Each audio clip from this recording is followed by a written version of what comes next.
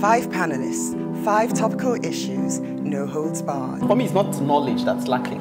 It's that greed, it's that mentality where you feel you deserve to take your own and take it infinitely and let everybody else just manage however they will manage. We're almost becoming hardwired to try and cheat.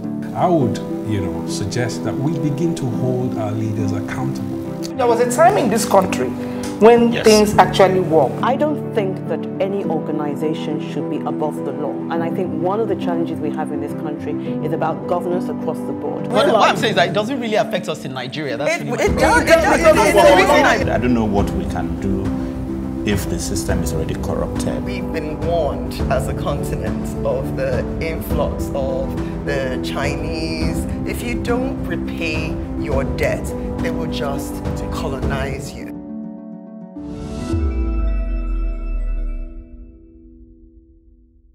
Welcome to The Advocate and to an edition that is both peaceable and progressive. I'll be starting by directing my advocacy to the carers amongst us. When the going gets tough, the tough put one foot in front of the other is my mantra. Treasure challenges us to do more than pay lip service to the welfare of our children. Tokenism just won't cut it, she says. Emeka says, when sophistication fails, then it's time to go back to basics, such as stand behind your man. He's talking option A4. We'll be seeing a side to Liborous that is rarely appreciated. He's talking peaceful coexistence, but warns that his advocacy is by no means a magic wand. Ain't that the truth, Liborous? David is determined to wake us up from our stupor. He shouts out, "You're not a victim." David, even the deaf ought to hear that, I reckon. When all is said and done, we all stand behind a single vision of a freer, fairer, and better society. Allow me to take the lead after the break. A letter penned with empathy can be a very direct language of communication. Dear carer, it takes a special kind of courage to care for someone so needy they can't even ask for help, but rather through behaviors that send out a coded SOS, they're screaming, "I need you," several days a week, several weeks in the year. It's the kind of courage that is only discovered when you, carer, hit the brick wall of your own helplessness, juxtaposed with an overwhelming desire to protect and empower that special vulnerable someone. I speak of the relationship between special needs children and their parents, offspring, grandparents, close friends, and relations. Several times during this COVID-19 season, I have wondered how families with special needs children have coped. For so-called regular people, if being cooped up during lockdown and subsequently having their lives thrown out of kilter may have felt like a boiling pot experience, then the special twist of having a child with a neurodevelopmental disorder such as autism, ADHD, cerebral palsy, Down syndrome, Asperger's syndrome, or other disability would most likely be a pressure cooker experience, no less. Dear carer, know this, that just as your child is special, so are you. Specially sifted to be their guide through the roller coaster ride of life. You will discover your special ways of coping and connecting. Since, as you already know, the regular ways just doesn't cut it. You will need to ditch pride and the photoshopped way you imagined your life and repeatedly embrace the raw, bombarding reality that is before you. God will hold your hand, whether you believe or no. And so will others from one season to the next. Remember, it's good to talk, so take advantage of compassionate hearers. Life was never designed to be an isolated experience. Be sure to remain sociable, even and especially when you feel like cutting off from everyone and everything. Tomorrow always comes with new opportunities and a fresh perspective. By putting one foot in front of the other, even on the worst of days, I can guarantee that you will discover again and again, as I have, that what won't break you can only make you and your life more beautiful and meaningful. Wow, what a letter. It is. It is deeply passionate. Yeah, I like this. I almost don't have anything to say because, I mean, it's coming from here, deep within.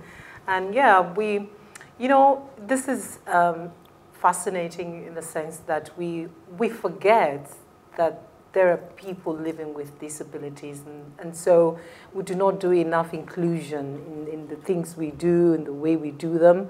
And our thoughts even, we seem to exclude them all the time. So this is really cool, Ekene. Thank you. Spoke to me. Okay, thank you. Yeah.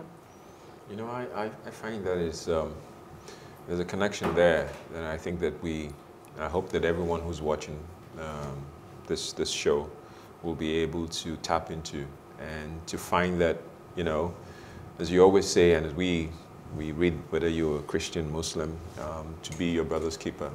But in this instance, your brother is your child, or indeed someone that you have a responsibility to.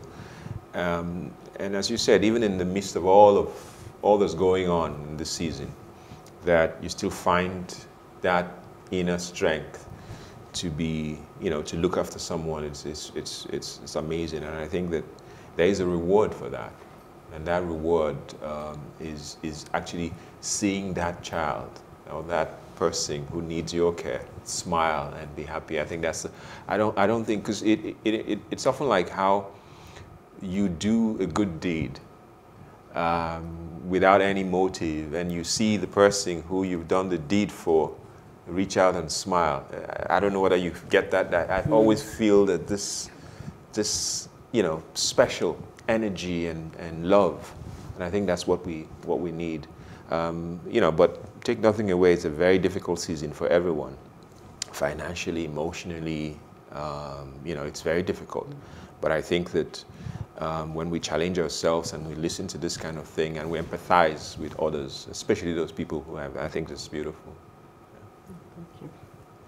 Yeah, for me, it's pretty simple.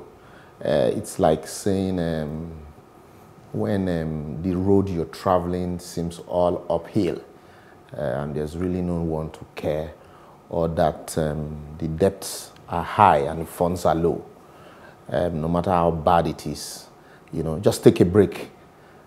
Take it one day at a time, and then you will always get there. Mm-hmm. And so it's beautiful. It applies to, you know, almost everybody. And so know that you are not in it alone.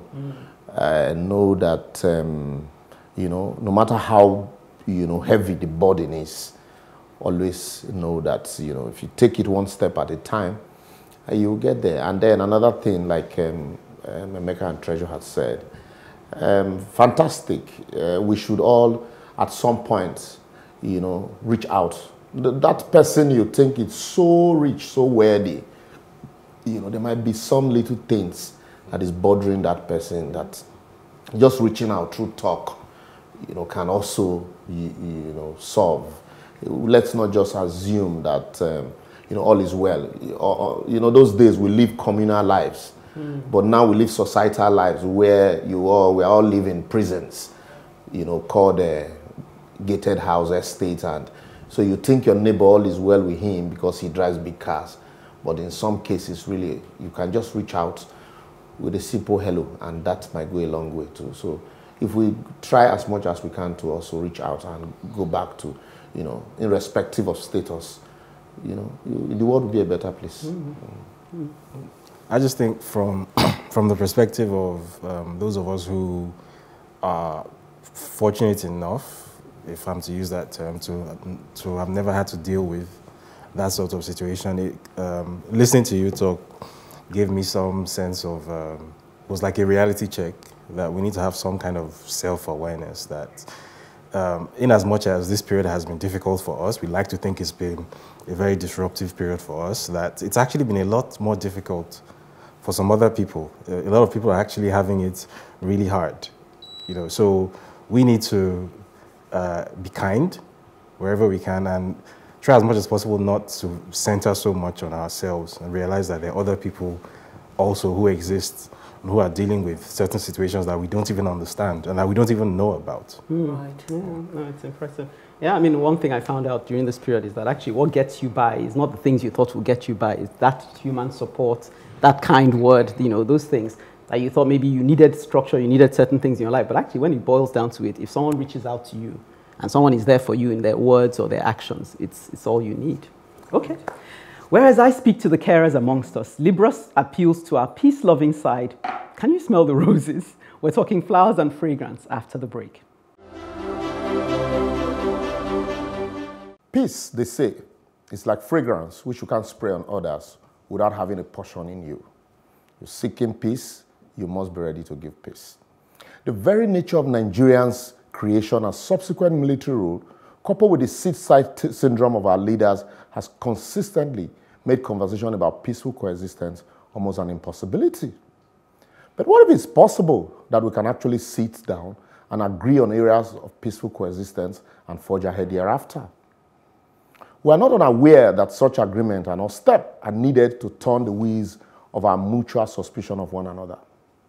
I ask, will this skepticism, sustained by decades of conflict and failed promises, coupled with very unfavorable economic realities, ever allow us agree to agree and agree to disagree? Like I always say, the answer, my friend, is blowing in the wind. There's a marked crisis of confidence, not only between the people and the government, but amongst the various ethnic groups that dot the landscape of the once promising giant of Africa. This crisis is further amplified in recent times by the continuing protest on the key issues of corruption, nepotism, lack of transparency, and insecurity in the land. There is also the palpable fear that the government, by their action and inaction, are either unable or unwilling to tackle most of the issues holistically, adding fear to the mutual suspicion, agitations, unrest, and killings in almost all parts of the country. Today, while bandits are raining havoc and death on citizens of Kazare, another part of Kaduna State, and up north unanswered, Biafra agitators and protesters were arrested, shot at in some instances in the southeast, as government is rehabilitating some repentant Boko Haram members in the same northeast. When much care is not even given to the victims of the havoc of the repentant warlord. Well, you would say same way the kidnappers for ransom of yesteryears in the Niger Delta were compensated, granted amnesty, and asked to go and sin no more. It is true that government is always under pressure at every point with most of these problems, but the solution seems far-fetched because officials will rather focus on the latest situation rather than look towards a holistic approach that will be a long-lasting solution. Hence, despite seemingly altruistic efforts, kidnapping for ransom has continued unabated. Herders' attack on defenseless farmers is still prevalent.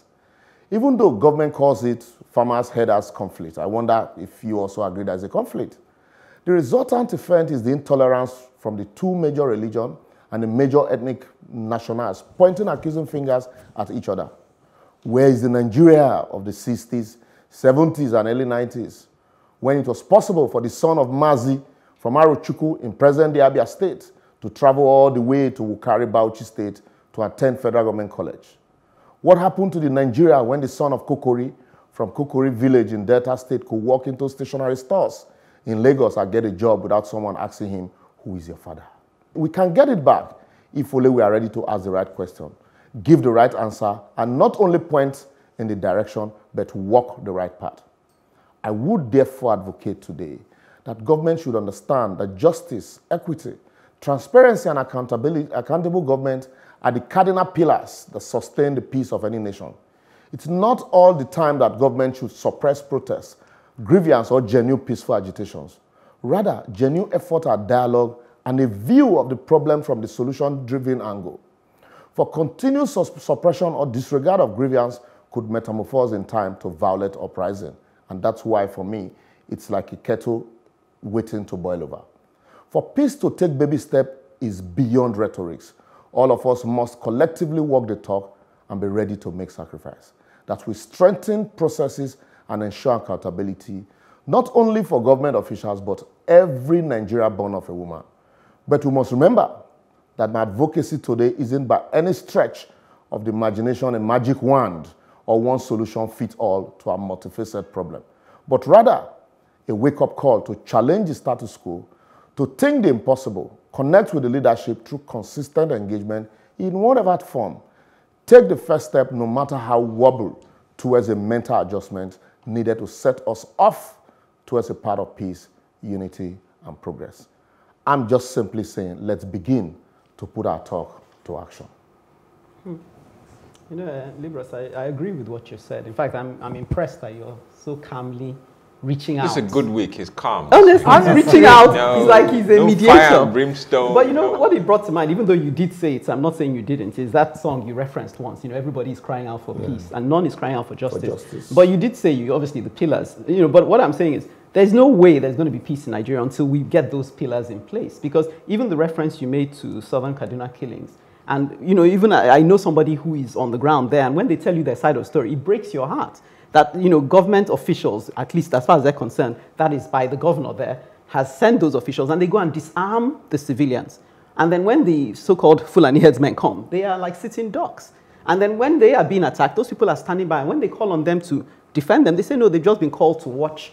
So he was asking me as a journalist, can you not at least follow up that several of our children have been incarcerated, they haven't been released. But the Fulani headsmen get incarcerated, they get released. Is this not something factual a journalist can go and investigate? So for me, those things are injustices that will never die. It's like their blood is crying out for some kind of, you know, recompense. Even Wale Soyinka once said that the fact that the president went and said live peaceably is not enough. Where there is wrong, there must be, you know, some kind of righting of that wrong. Which is why I'm wondering, Liborous said we can get it back. And I'm wondering inside of me, isn't it too late to get it back? No, is it not? If it is not, you also talked about engaging our leaders meaningfully.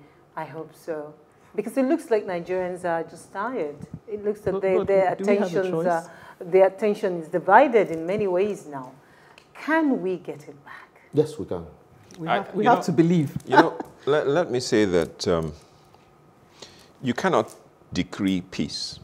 That's what you cannot, you know, it's not something you pronounce. It's like love. Love, they say, is action. It's not done by Emeka saying to someone, oh, I love you. No. You have to do what is required of love. Love is a responsibility. Love is a call to action. A response to something. And so when we talk about peace, it's not something a high government official say, let them go and live peaceably or let them, you know, be at peace. No. Like they say. You have to find like the Cameroon-Nigerian peace accord. You have to do what is required for peace.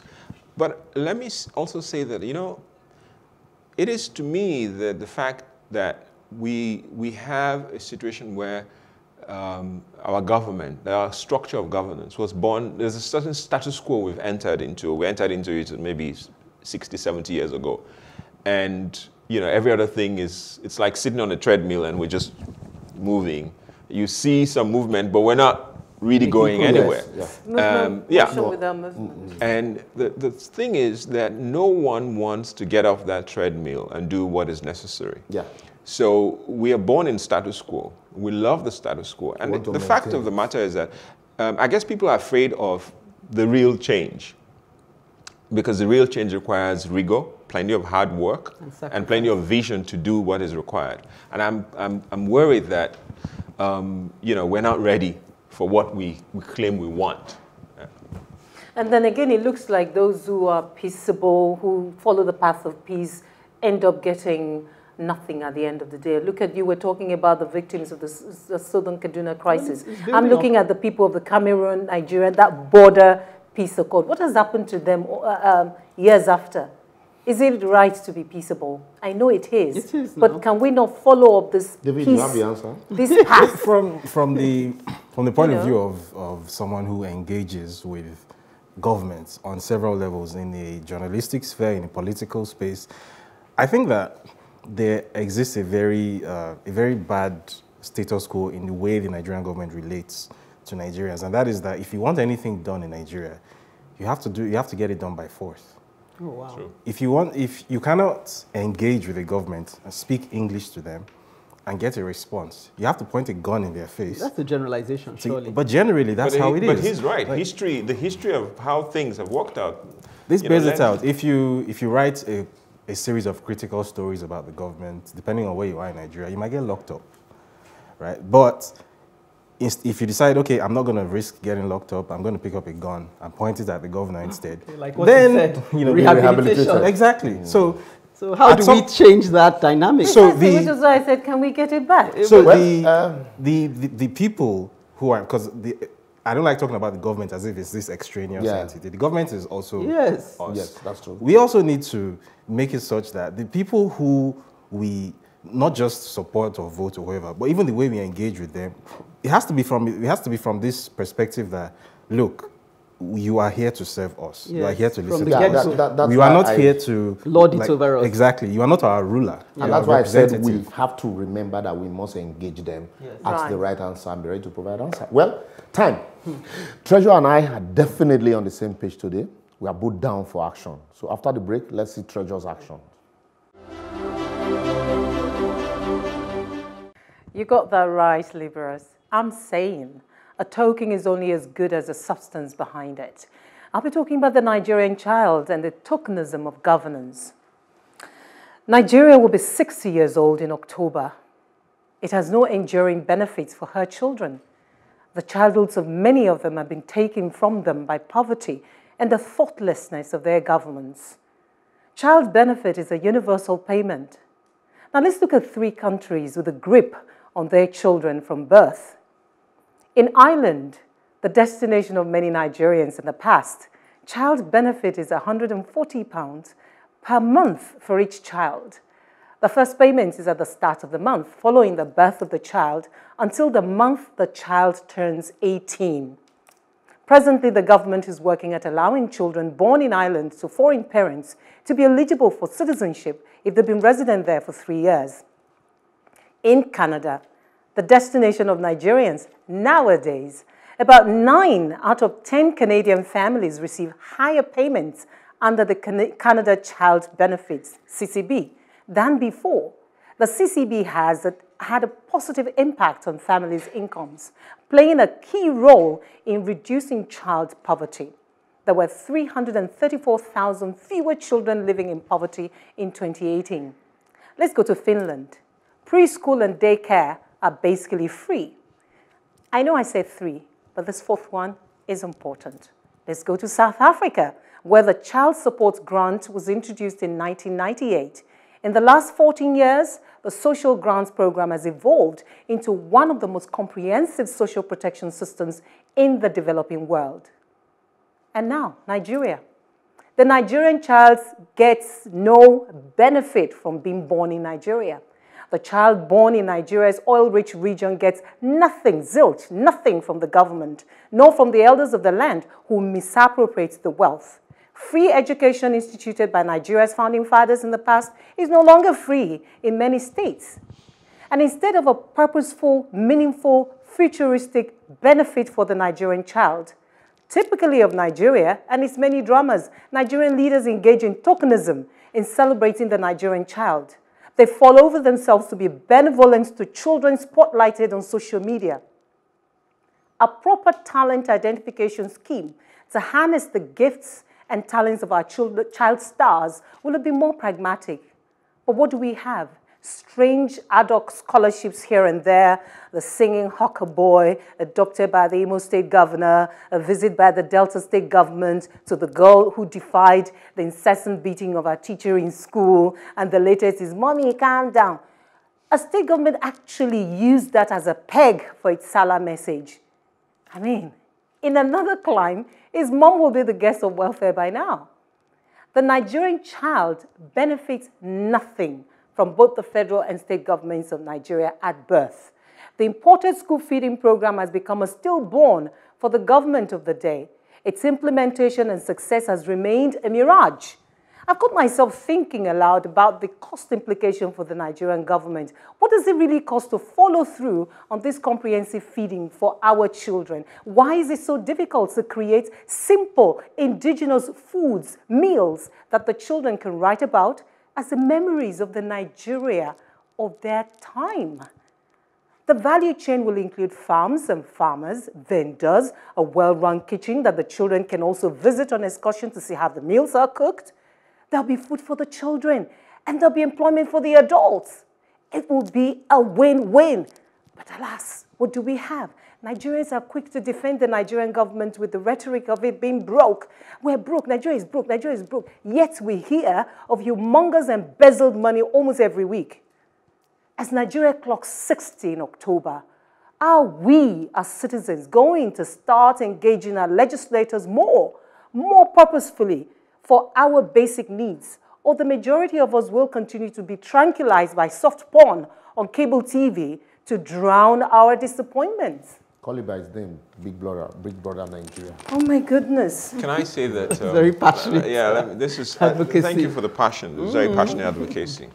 I don't think that, and the evidence bears me out. Okay.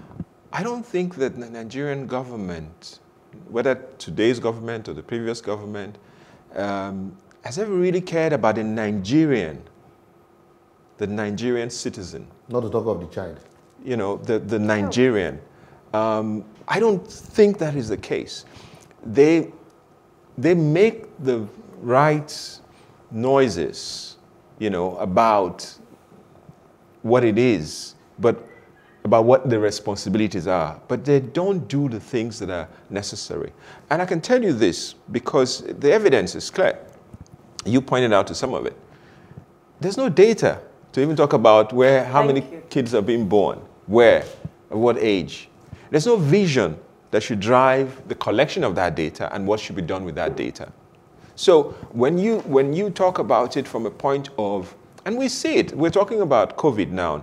Kenna, you did a wonderful advocacy about caring for children, especially who have special needs.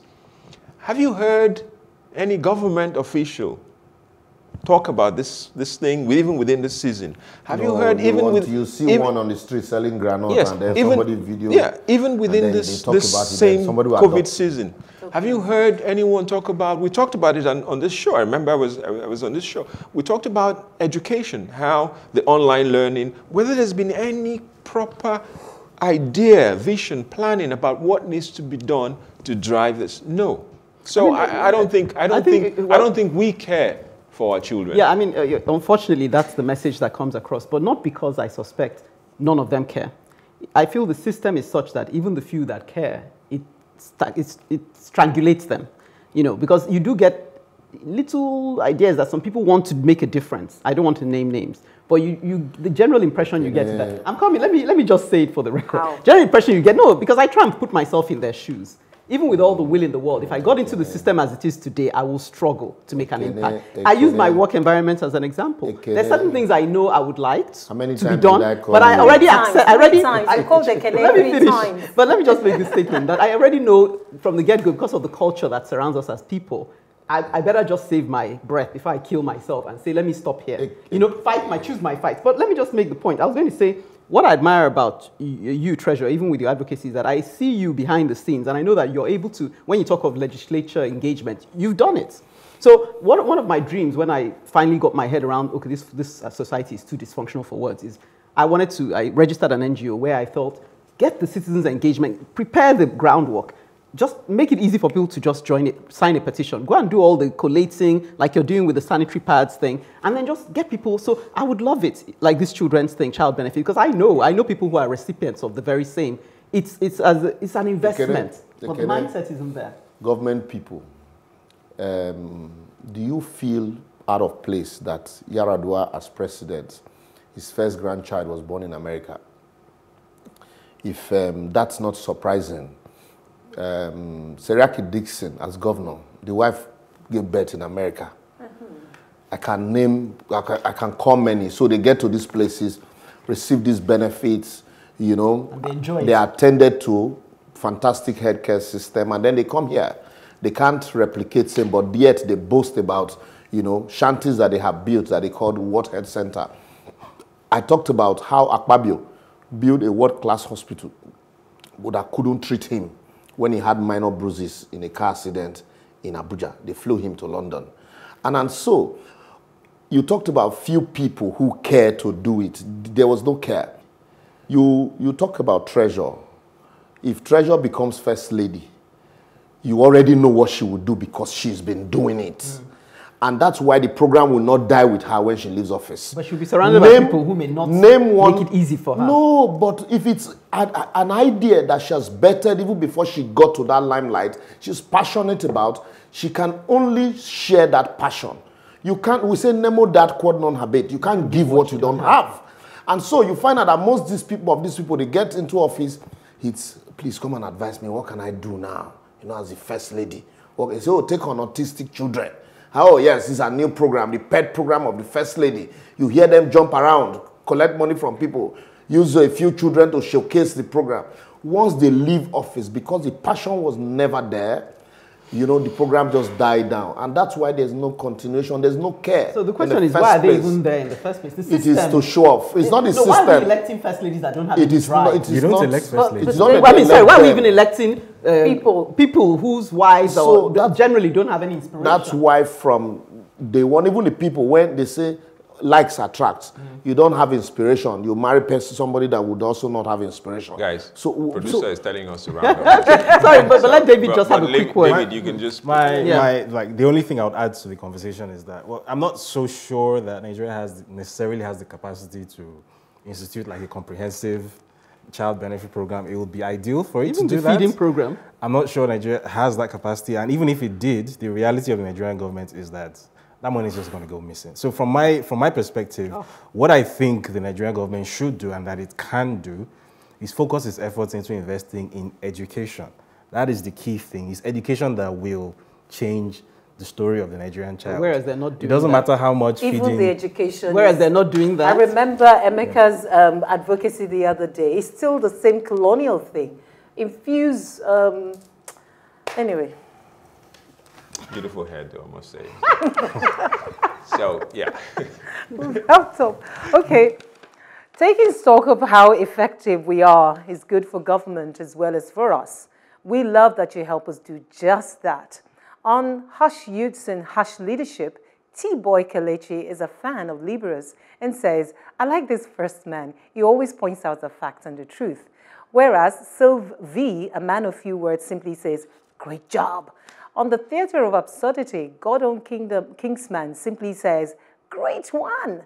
You know what they say? A word is enough for the wise. Thank you for your feedback, T-Boy, Kelechi, Sylv V, and God's Own Kingsman. On Too Woke for Our Own Good, Black Sun Horizons 44 Black Horrors has done a lot of reflecting and has this to say. If you have the commanding do it my way or no way, I know what's best attitude, not only with children, but with practically anyone, it simply will not work in the West. And really, why should it? I understand both perspectives on how to relate with children, but the key difference is that in methods that are less aggressive and forceful, and we find that they actually work and often far better than imagined.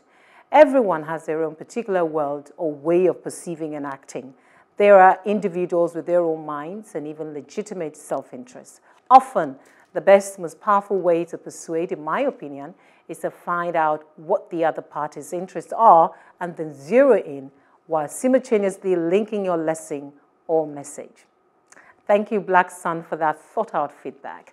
Continue to advocate with us on our social media platforms on Facebook, Plus TV Africa, #TheAdvocateNG, or on Twitter and Instagram at Plus TV Africa, #TheAdvocateNG. To catch up with previous broadcasts, go to plustvafrica.com/theadvocate. Don't forget to subscribe to our YouTube channel, Plus TV Africa. I don't know about tranquilizers and soft porn.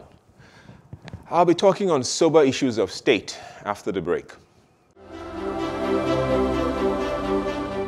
So, it is often said retracing one's steps can be the best strategy when you are lost. So my advocacy this week is a return to June 12th. So last week on this show, I spoke on the need for all of us to become politicians, despite the seeming challenges. This week, I continue in the same spirit, an examination of our electoral process, and advocate for the adoption of an electoral system based on some of our valuable socio-cultural experiences, like we did with option A4 during the June 12, 1993 elections. I know we're not in the month of June, but my advocacy will reference the June 12, 1993 elections as an important marker for democracy in Nigeria. Not essentially about the tragic outcome of that elections, but rather on the process which led to the design of the election itself and how that process has come to be considered to be the freest and fairest election ever in the checkered history of Nigerian political process.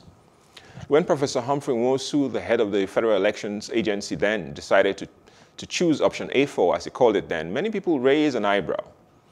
at the process, which he later explained as being based on the old African system of choosing leaders for specific tasks. Oh yeah, so my advocacy is on the need for us to perhaps re-examine once again the electoral processes in Nigeria, especially given our recent troubled past when it comes to election, and not just in Nigeria, but indeed across the continent, where the process to elect leaders have often led to bloodshed. So June 12, 1993 was a watershed moment for us in Nigeria. It proved that very often the simple things that are organic can be the solution to seemingly complex situations. Since 1999 and the return of democracy in our country, elections have become a do or die affair. The processes are often convoluted, with voter registrations that begin and end haphazardly instead of continuing, card readers, voter cards, and reading machines that are not that smart or transparent, even the transparent ballot boxes that contain forged ballots, manual counting by professors that are numerically challenged, electronic vote submissions without electronic servers, election observers and soldiers at polling booths who sometimes only ensure that the chosen ones get to vote. So we have come full cycle. But like most things in Nigeria at the moment, we still receive to accept and acknowledge that we have a broken system, from the basic foundational structure of our nation and to how we elect our so-called leaders. We must begin the process to redesign Nigeria brick by brick, ideas versus ideas, asking the often difficult question and choosing solutions which are organic and a reflection of who we are and how we are. Which is why the idea of Professor Humphrey Nwosu's option A4 appeals to me, which basically says, stand by your man. In my village, for example, Nume in Enugu State, whenever there's a need to elect leaders to do a certain thing or to become a chief or whatever, the system is clear. You know, the front runners are called to stand in front, and villagers and people who support whoever are asked to stand by their totems and the people they want to. And that's it. The people are counted. And that's it, job done. The vote is counted in the presence of everyone, and the winner is known immediately. I dare say the system is not exclusive to Nigeria or to my village only. In any case, we did this successfully on June 12, 1993, and was adjudged, as I said, the freest and fairest. But again, like most things, we kill the man and the vision of free and fair, perhaps because it will expose our banal stupidity or greed. For me, it's time to go back to our recent history and exhume the skeletons of this, our past. Perhaps we can find the spirit to rebuild our own electoral system. Yes, I quite agree with you. Even though we mooted that idea in the last election with the electoral amendment, those that benefited from a similarly transparent process kicked against it. That no, the realities of June 12 have changed, and so it can no longer be the same way, you know, all of those things. The same people that agitated for amendment to the Electoral Act, that the president should not be allowed to single-handedly nominate the INEC chair, you know, benefited from all of those campaigns, got into office, and they kicked against everything they campaigned for. And so we are where we are. And really, and then the same people that will kick against it in the general election, you see them use it in their primaries.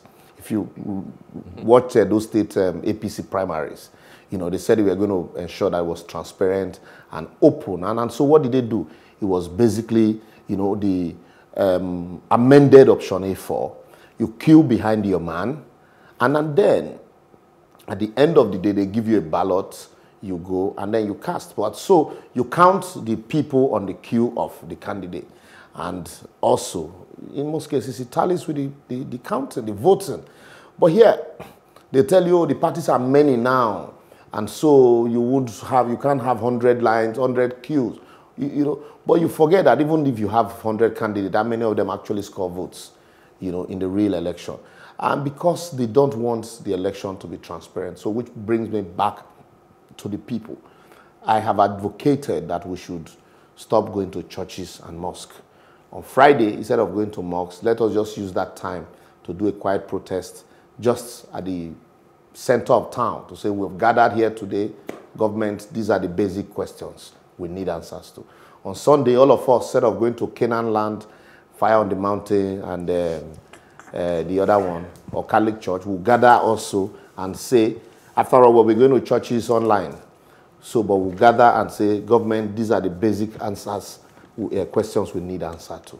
By the time they see such, upright, building momentum, I tell you, gradually, we'll be able to unite to ask those common questions. Liborous. Until we do that, thank you. We keep suggesting. Thank you, Liborous. Precisely what I think we should do, which is why I made reference to the fact that how do we gather so many Nigerians to watch, this soft porn on cable TV? And we cannot muster, the same sort of numbers of people to say, hey, leaders, this is what we want. This is what you need to do for us. Why do we engage in frivolities and we major in minor? And then we leave the major things about governance and about our lives, our existence, our well-being to chance. But then we can muster ourselves to watch a TV program. If we have that kind of numbers, then we can make governance. We can challenge our leaders to give us better governance. I agree with you, Liborous. I agree with you. The numbers of people, Nigerians going to church and to mosque, if we muster those sort of numbers to ask our legislators, the judiciary and all these arms of government, we'll go somewhere. Yeah, go on. Let me just mention, in support of Emeka's point, I remember, I'm not sure if it was just before the last election or just after, when the Electoral Amendment Act was being debated in the public space and in the National Assembly, a kite that was being flown was that the so-called option A4 no longer suits Nigeria's reality because, as he said, there are too many parties, or the population is different now, or that we should be looking more towards this chimera called electronic voting. And I just want to point out that the idea that Nigeria has become this like super advanced society that can move toward electronic voting when we haven't yet figured out how to count A4 papers inside a because ballot A4 box. is so transparent. It's ridiculous. You can't fake it. We need to be realistic. Have electronic voting without a server. We need to be realistic about who and where we are. We need to understand that we are a poor country, first of all. We are a technologically disadvantaged country. So all these kites we keep flying, card reader and permanent voters, smart card and all these things, and then on the election day, the card doesn't work. The reader doesn't read it. Not that smart. Meanwhile, you can just stand well, I have to say, behind your man. It's a revelation for me because I've always been an advocate of electronic voting. Not least because, and listening to you, maybe I'm still rethinking it because even when I considered what you were saying, I said, okay, is it that people will not go and intimidate people from coming out in the first place to stand, let alone count?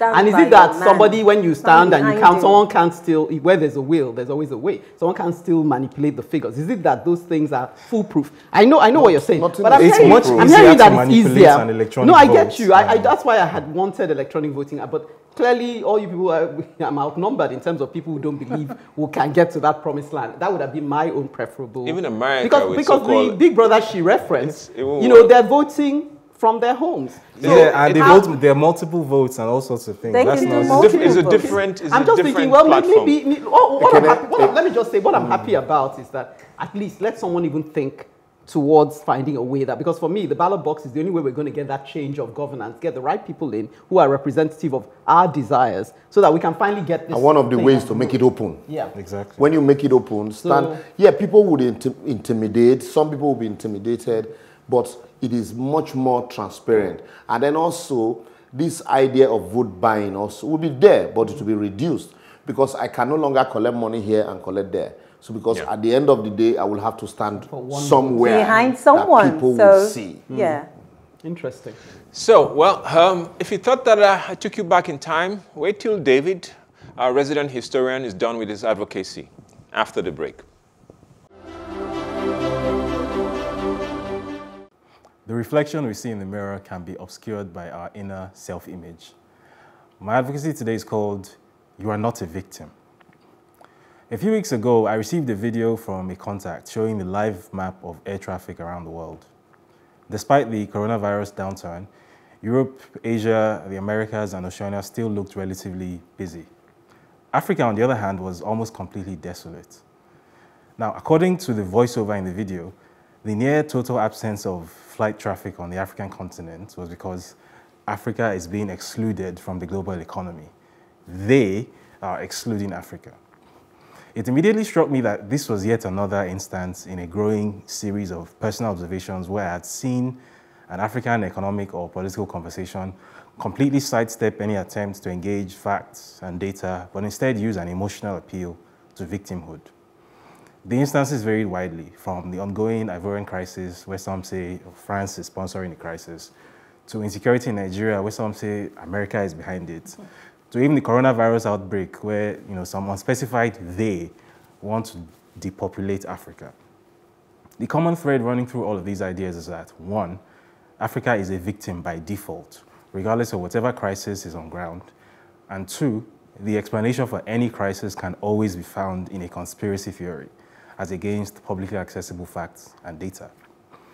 So is Africa really a victim, and are we all simply unfortunate victims of power plays and geopolitical tussles between everyone from world powers to the global banking elites to the Illuminati or Anunnaki or whatever other shadowy group of people allegedly controls the world? To answer that question, we need to examine why there is a widespread belief that Africa is being puppeted and is not actually in control of its own destiny. 60 years after most of the continent gained independence, despite controlling our own borders, education, taxation, money, industrial policy, public investment policy, and military, Africa has barely made any progress at all. The realization that African independence has not delivered the results hoped for in the 1960s is very painful. What would be even more painful, however, is admitting that the independence project and the subsequent post-colonial projects across the continent were in fact selfishly conceived, poorly designed, and terribly executed. This is the same thing as saying that Africans are not capable of self-rule. The shame of admitting our own historical and continued failure drives people to instead look for a convenient scapegoat that is suitably large and ever-present, yet distant and untouchable. And what better scapegoat is there than the foreign, preferably white, boogeyman? So when we in Nigeria make decisions like refusing to unify our exchange rate, or closing our borders despite a land trade surplus, or wasting development funds on a succession of nonsensical white elephant projects, we can blame the resulting economic devastation and political instability on an external bogeyman, not on ourselves. It's never our fault. Nobody made us self-harm like this, but we can blame everyone except ourselves, because accepting responsibility and admitting failure is what will break our political status quo and make us realize that many of our foundational assumptions are simply wrong. Is there actually a bogeyman? Are there people out there that don't mean well for Africa? The answer to that question is not yes or no. The correct answer is, so what? If geopolitical interests that allegedly want Africa to remain poor and underdeveloped could not stop China and India from fixing key systemic issues and building themselves into economic powerhouses, they cannot stop Africa either. We are, in fact, the ones who get to decide what we want our destiny to be. No Bretton Woods financial institution, giant alien lizard, imperialist white devil, or Bill Gates Antichrist has the power to do that for us. In fact, if you draw the line back far enough, even back to slavery and colonization, you will discover that at every point, Africans themselves, through our own greed, selfishness, and short-sightedness, and lack of a global perspective, always made the decisions that led to their own downfall, like raiding rival settlements and selling captives to European slave buyers who almost never ventured past the coasts. Nobody at any point in time has ever had the power to waltz into Africa and cheerfully turn its 1 billion people into helpless victims. We are not and have never been that powerless, and the same holds today. You are not a victim. David, whilst I agree with you on the importance of self-determination, of deciding what you want, because as you've given your own advocacy, you also talked about India and China, and we know what Singapore did and what Taiwan did, and what's this country that fought America? Vietnam, and Vietnam is now like booming. So we can see that countries can make the leap. But I also will want us to recognize that I don't want us to simply just dismiss, even though yes, as you said again, there was collusion, amongst us as during the slave period. But I don't want us to dismiss the fact that we, as a, when you're in Africa, I'll give you an example. If you go to Uganda, there's often this joke that if you finish eating banana and you throw it outside of a window, you might wake up in the morning and see the thing sprout growing. It's that the land is so fertile. And we live at a time, because I remember attending a conference many years ago in France, and someone was doing the same kind of, and said, I want to show you two things. I want to show you a small village in the south of France, small village. Okay. And the total economy of that village is this amount of money, minus school. I want to show you a village in Cameroon with more money, more generals, more multimillionaires, and the village did not have accessible roads. So it says, what is really the problem? How come this little village with less money and is better? You can see the pictures of the village, nice roads and everything going for them, public service, post office, restaurants, and then this village in Cameroon with people who have more wealth. One person had more wealth than an entire village in this small part of France. So what happened? Is it a climate? Is it the...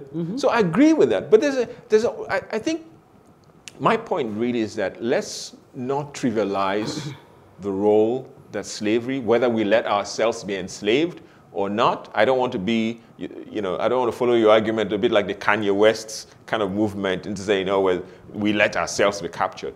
We, from an African perspective, we have a consciousness. We're more peaceable. The people who rule the world today, I don't know if you saw Kelechi Okafor's thing on her channel on Instagram the other day where she talked about violence. People who are more violent succeed more. And the example we talked about, peace in Nigeria a few minutes ago, reflect that. We need to understand that you have power. It's not given. We need to take it. We have been a people, because of our climate, because of the way that things grow.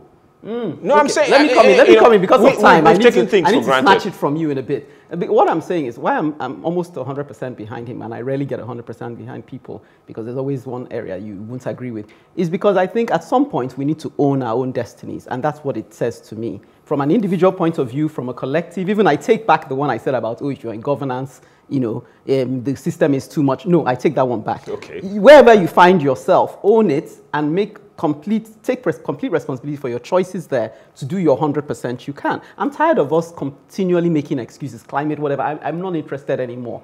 We've done that. We've won the T-shirt. It's time to move forward. It's time to now say where we are now, where we don't have these people that are doing well, don't have two heads. Let's take it from here. If it's citizen engaging the leaders, let's engage it. Whatever it is that is the next step from our below par position, we must own it and not look back. We have to look forward. No, how can Lai Mohammed come and be telling us they didn't sell military equipment? What kind of nonsense application is that? They didn't sell machinery to us even though we paid for it. I'm not interested in those excuses. I think Emeka simply agrees with David, but just trying to sound a note of warning so that people don't go with the wrong notion of, you tolerate slave trade because after all we sold ourselves out. But you also forget that at some point they came with guns and superior firepower, and so and then imposed certain persons. And created an economic model that made slavery a business. Imposed certain persons. Some persons were made district heads, and they had authority. They had the backing of. So, but I don't want to go that route. I agree with you that yes, we at some point will have to accept our faults, own the process. Because I agree we are not victim. The superpower, we always want to make you a victim. It is now left for you to say, I will accept to be a victim, a slave forever, or I will say, you know what, I won't take this, I would want also grow and look at you face to face. Like Professor Skiamu once told me, I remember then, he was still at Maryland, he bought an SUV. And I said, man, this one is big. We said, yes, because the people are oppressing us are up there, so I want to step up and look them eyeball to eyeball. And truly, Ozekomen says, Oshoma, bulldoze your way there, spread your hands, and refuse to be pushed down. Yeah. And it is the same thing. Nigeria need to realize that we need to bulldoze our way up there, spread our hands, and refuse to be pushed down. But if you don't, they will continue to look at you down and say, look, you are not up here. You know, you're a baby. David, this is fantastic advocacy. Yeah, really solid. love it. Well, I think it is as well. And I just want to say, just as you tell an individual, then you tell a collective, you know, a group of people, you are only a victim for as long as you see yourself as a victim. And you can break loose from that victim mentality and say, you know what, I take control from today. I take charge today. And that's the whole essence of my advocacy today and the general advocacy we've had today, that Nigerians can take control and take charge of their lives and their well-being. And see the future for this, my sister. You know, I'm getting behind my woman. Which one is get behind my man? I'm getting behind my woman. So please take charge. Please, Treasurer, what's your next move? Let's collaborate. It always feels like a journey on The Advocate. However, here's where we come full circle today. The advocacy continues on our social media platforms, on Facebook at +TVAfrica, #TheAdvocateNG, or on Twitter and Instagram at +TVAfrica, #TheAdvocateNG. To catch up with previous broadcasts, go to www.plustvafrica.com/theadvocate. And don't forget to subscribe to our YouTube channel at +TVAfrica. Another rich edition will be coming your way next week, same time. And until then, let's keep advocating for a better society. Goodbye. Bye. Bye, everyone. 5 panelists, 5 topical issues, no holds barred. For me, it's not knowledge that's lacking. It's that greed. It's that mentality where you feel you deserve to take your own and take it infinitely and let everybody else just manage however they will manage. We're almost becoming hardwired to try and cheat. I would, suggest that we begin to hold our leaders accountable. There was a time in this country when things actually work. I don't think that any organization should be above the law. And I think one of the challenges we have in this country is about governance across the board. What I'm saying is that it doesn't really affect us in Nigeria. That's It does. I don't know what we can do if the system is already corrupted. We've been warned as a continent of the influx of the Chinese. If you don't repay your debt, they will just colonize you.